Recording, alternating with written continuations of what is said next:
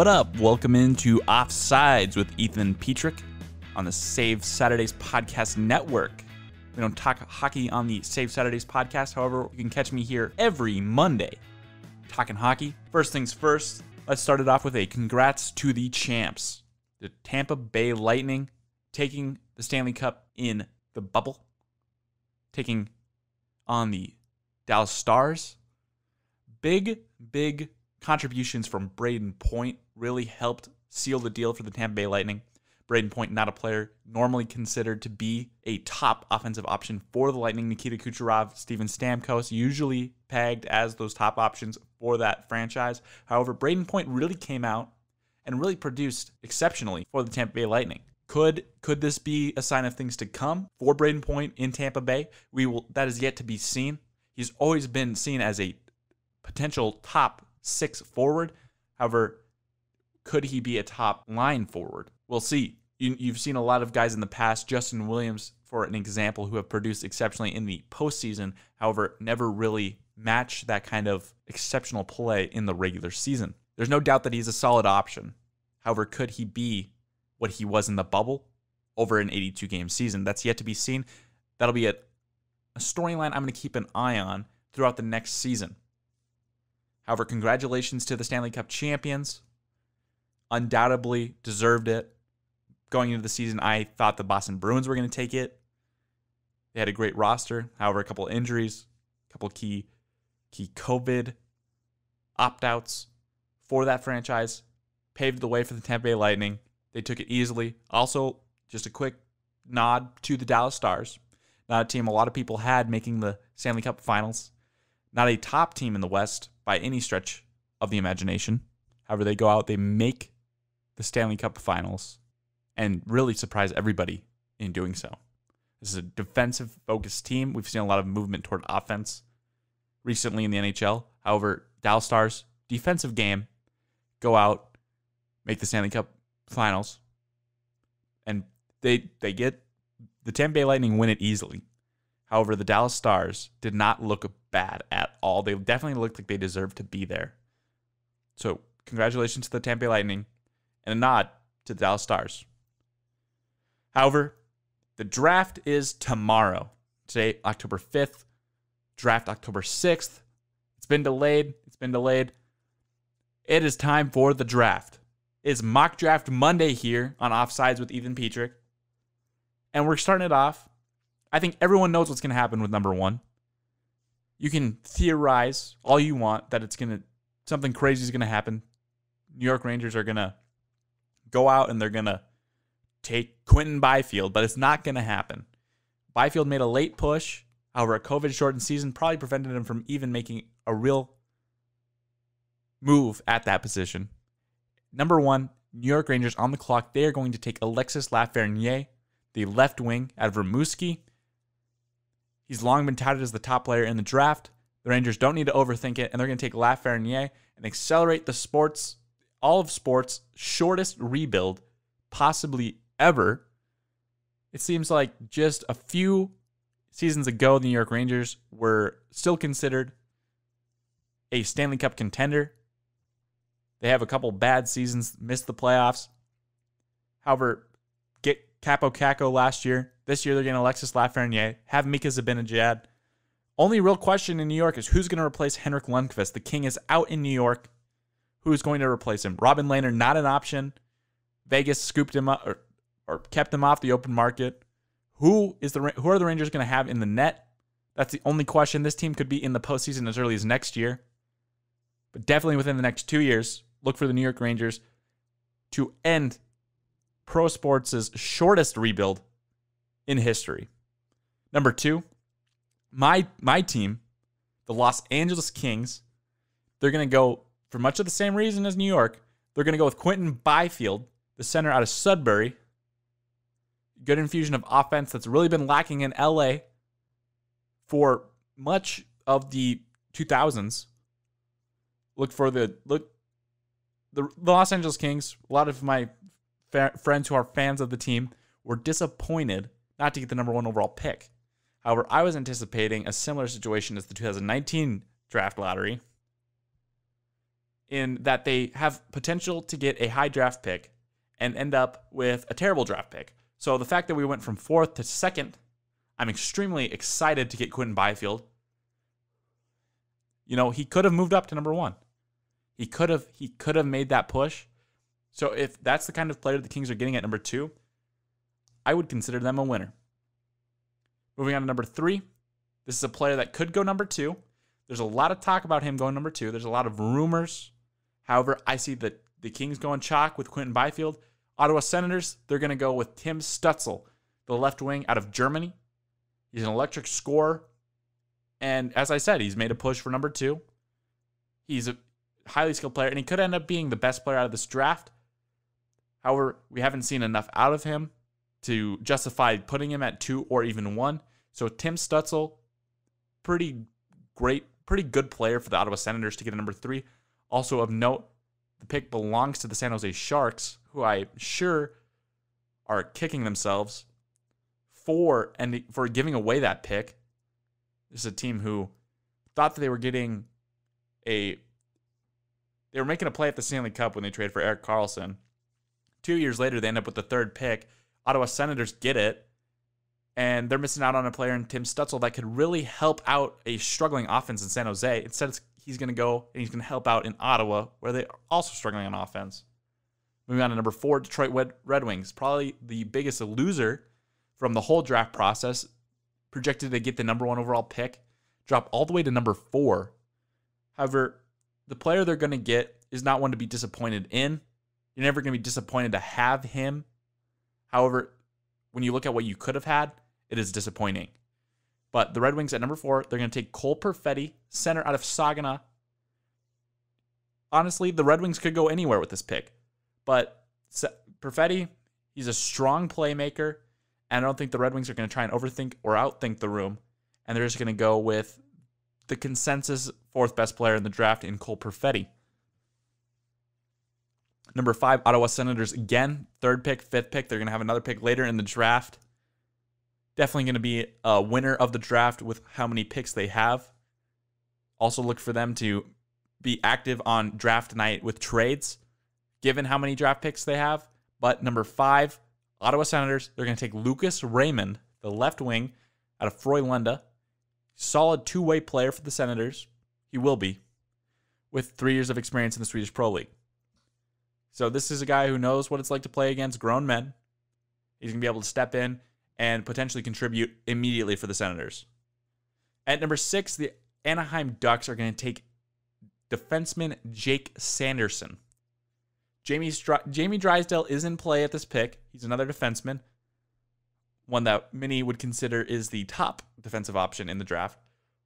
However, Sanderson, father played in the NHL. He's going to North Dakota. He's going to develop in that solid hockey system there at UND. So I have the Ducks taking a potential growth. They're gonna see the growth. They're gonna see the sleeper potential here for Sanderson, and they're gonna take the second defensive option in the draft, who could potentially be one of the best players out of this draft. Number 7, New Jersey Devils. Possibly the biggest surprise of the draft. They're going to go Yaroslav Askarov, goalie out of St. Petersburg in the Continental Hockey League. The Devils are looking to shore up one of their weaker positions. This is a team with playoff aspirations. Definitely underachieved last year. And I think you can put a lot of that on Mackenzie Blackwood. He was near the bottom in goals against and save percentage. And so I see the Devils making a play at Yaroslav Askarov, the consensus top goalie option in the draft, to shore up the position that has been a question mark since Martin Brodeur retired. At number 8, the Buffalo Sabres. I have them taking Marco Rossi, the center out of Ottawa. He's one of the top center options in the draft.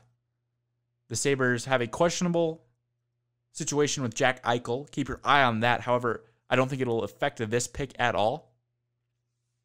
Look for the Sabres to make the easy decision to take Marco Rossi, who had 120 points last season for the top team in the OHL.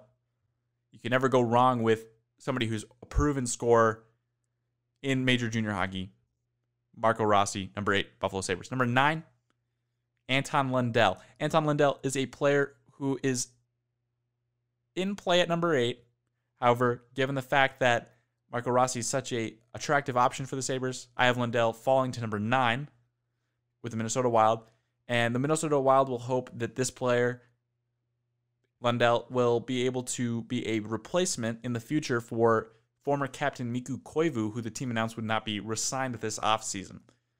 Lundell's got an exceptional wrist shot. Should be seeing him getting looks at the top 2 lines in the next 3 years. Look for the Wild to make a play at Anton Lundell if he is still available and he falls past number 8 or number 7. He's in play at the Devils and at the Sabres. Moving on, rounding up the top 10, the Winnipeg Jets, they're going to play it safe. They're going to go easy. They're going to take Jamie Drysdale, the consensus number 1 on the boards, defenseman in the draft out of Erie. The Jets are a disappointing and underachieving team right now. When they were at their height just 2 or 3 years ago, Dustin Byfuglien was still a productive member of that blue line.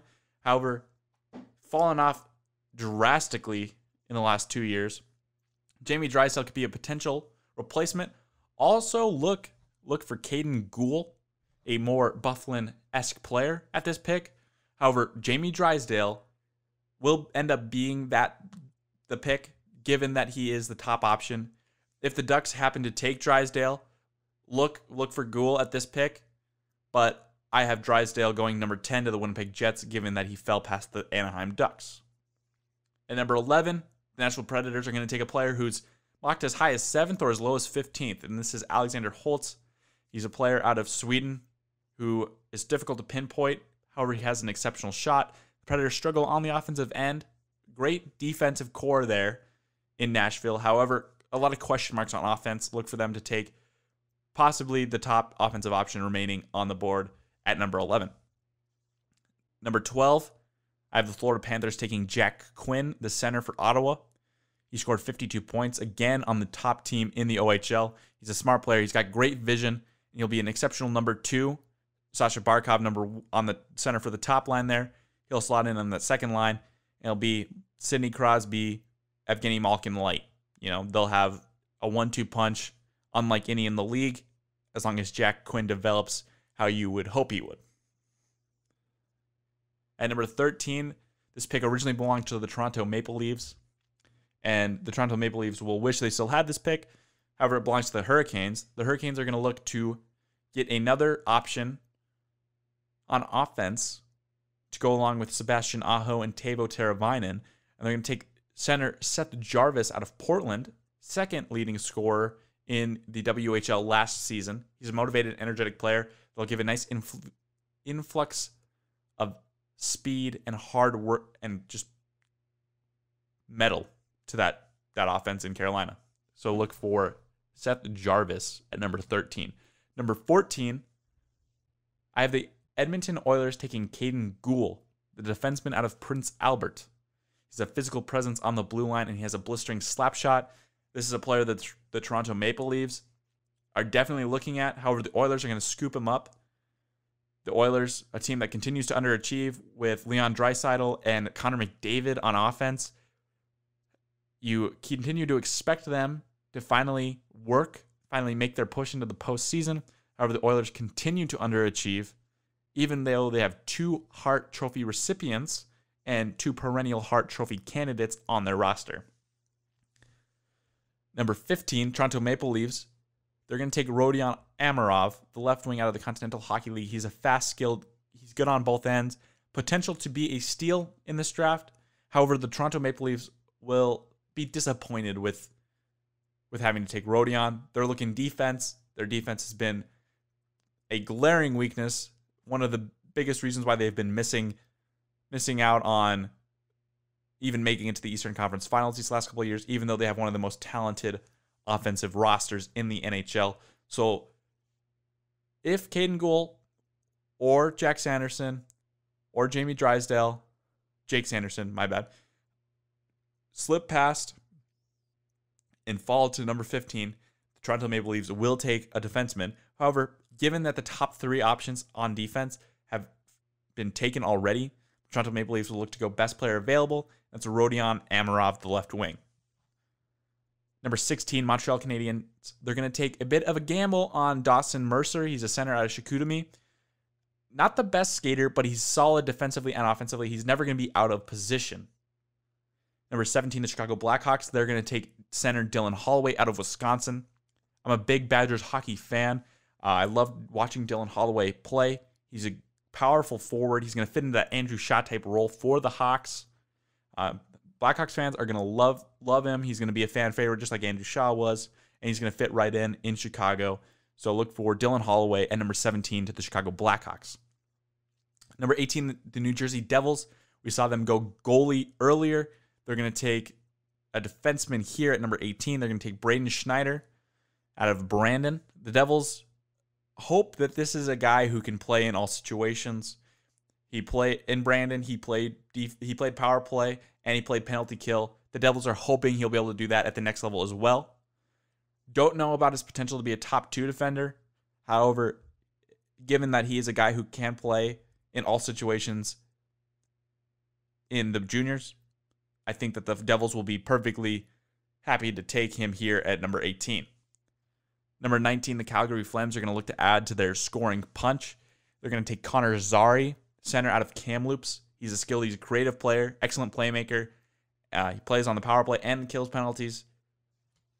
His biggest negative, again, just like Dawson Mercer, he's not the best skater. However, given his passing ability, I think the Calgary Flames will be pleased to take him. Hope that he can slot in and play a big role in their offense. Moving on, number 20, New Jersey Devils again via Tampa Bay and Vancouver. They're going to take a offenseman here with Jacob Perreault, the right wing out of Sarnia. He's a skilled offensive player. He's got exceptional stick handling abilities, and he's got one of the best shots in the draft. He's good on the power play.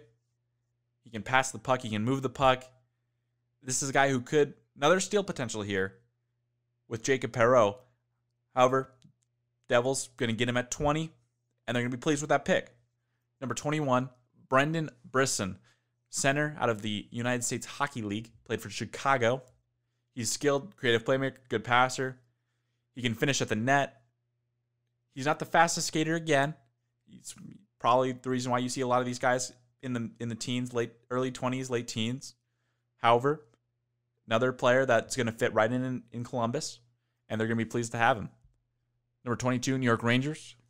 We saw them take a left wing earlier. They're going to do it again with Lucas Reichel out of Germany. He's an excellent skater, playmaker, and passer. You can't ask for much more in an offensive player. New York Rangers are going to take Lucas Reichel, hope that he can fill that left wing position behind Alexis Lafreniere, potentially on the second or third line. At number 23, the Philadelphia Flyers, they're going to help out goalie Carter Hart with Helge Grans, the defenseman out of Sweden. He's an offensive-minded defenseman. However, he's produced exceptionally in the pro leagues in Sweden for a defenseman. And the Flyers will take him and hope that he can be a producer for them, a contributor for them in the next 2 to 3 years. And number 24, potential for a reach here with the Washington Capitals. Take Noel Gunler, the right wing, also out of Sweden. This is a high upside pick. He spent a little bit of time in the Swedish Pro League, scored 4 goals, got 9 assists in limited action. He did not see a lot of ice time in the 45 games he was suited up for in Sweden, which is why I see a lot of high upside here. Given that he was seeing limited time, 13 points is notable, and that's why I think the Washington Capitals are okay taking the risk here on Gunler. They're going to take him at right wing, hope that he can slot in across from Alexander Ovechkin at the tail end of his career. We'll see how that situation progresses. However, number 24, Washington Capitals, Noel Gunler. Number 25, another potential for a little bit of a reach here. Colorado Avalanche are going to select center Marat Kuznetsov, the center out of St. Petersburg, the Russian junior leagues. He's an electric offensive player, great vision, exceptional skater. He's got the ability to pass it all around the ice, and he's got a willingness to go into and just be a scrappy player altogether. An exceptional 200-foot game. You got to love what you see out of this guy. And I feel like the Colorado Avalanche could be considered a reach at the time of the draft. However, they could end up with the steal of the draft as well. At number 26, the St. Louis Blues will select Justin Barron, defenseman out of Halifax. He was projected to be a top 10 pick before last season. He could be a steal here again. At the end of the first round, you're looking for a couple of those guys who maybe had a couple of concerns in one area, but could end up being a steal if they figure it out at the next level. He's an offensive-minded defenseman again. That's a premium now in the NHL. Shane Gostisbehere made it cool. Now everyone else is looking for that. Erik Karlsson, also exceptional offensive-minded defenseman. Brent Burns as well. Look for the St. Louis Blues to take a flyer on Justin Barron, who struggled with blood clots this season and kept him out of a lot of games for Halifax. However, if he does return to his top 10 form, this could be the biggest steal of the draft for the St. Louis Blues. Because of his potential to be a steal, also look for him at play as high as 15 with the Toronto Maple Leafs. However, I do not see him going that early given his blood clot issues. At number 27, I have the Anaheim Ducks taking another defenseman, William Wallinder out of Modo Junior in the Sweden Juniors. His pro comp is Victor Hedman, and if the Ducks can get Victor Hedman at number 27, I don't think anyone in Anaheim will be complaining. Victor Hedman, we saw him be a major contributor on the blue line for those Tampa Bay Lightning. So if this is the player you could potentially get at number 27, I think that the Anaheim Ducks would do that, no questions asked. Number 28, the Ottawa Senators, with their third pick in the draft. They're going to be taking Ridley Gregg, center out of Brandon. He's small, which is why I don't see him in play at number 27 with the Ducks. I can see them going offense. But because of his size, I have him falling back a couple picks to the Senators. He's small, but he's a scrappy player. He's willing to get in those tough areas, grind, get the puck out. Ottawa Senators, Ridley Gregg, continue to build up that offense in Ottawa. The Vegas Golden Knights, Jeremy Poirier, defenseman out of St. John at the 29th pick. Exceptional skating ability, and he's got big play potential. However, bit of a gamble for the Knights. However, that fits in with the Vegas mindset. Take a bit of a gamble on Jeremy Poirier. Number 30, Dallas Stars. They're going to take Hendrix Lapierre, center out of Chicoutimi. Scored 17 points in 19 games. He could have improved his stock if he hadn't been limited by immense struggles with concussions. I believe he had 4 within 10 months. Bit alarming. It's probably going to keep him from going too high. This is about the ceiling I see for Hendrix in this draft. Could end up being a lot better player. However, we saw the Dallas Stars struggle offensively in the playoffs. I'm going to go offense early. Kid who is not a proven scorer, but shown he can score. Moving on to number 31, San Jose Sharks. They're going to take the best player available. They missed out on their third pick. That stings. To get rid of a little bit of that sting, you're just going to go best player available. They're going to take Ryan O'Rourke, defenseman out of Sault Ste. Marie. They're hoping that O'Rourke could potentially be a replacement for the aging Brent Burns. He's getting up there in years. He's about 34 years old. That's not really typical. Burns definitely an exception to the rule. I'd say normally you get around 31, 32, and your speed begins going. NHL teams look to go another direction. So Sharks are going to look for his replacement in this draft. Take the top defenseman left at the bottom of the first round, Ryan O'Rourke.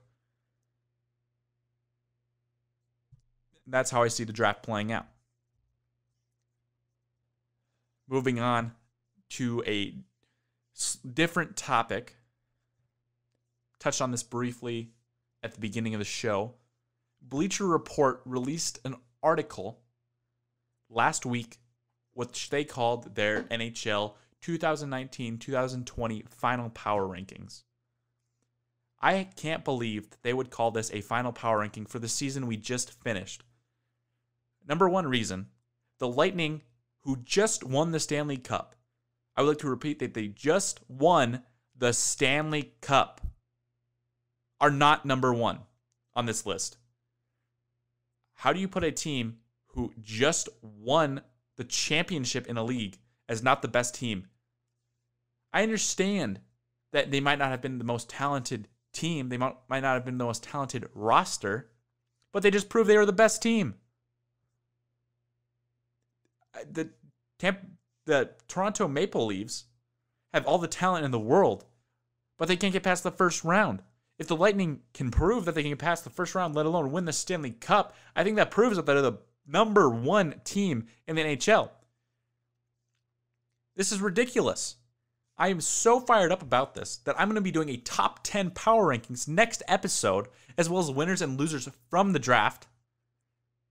Bleacher Report's got me so fired up.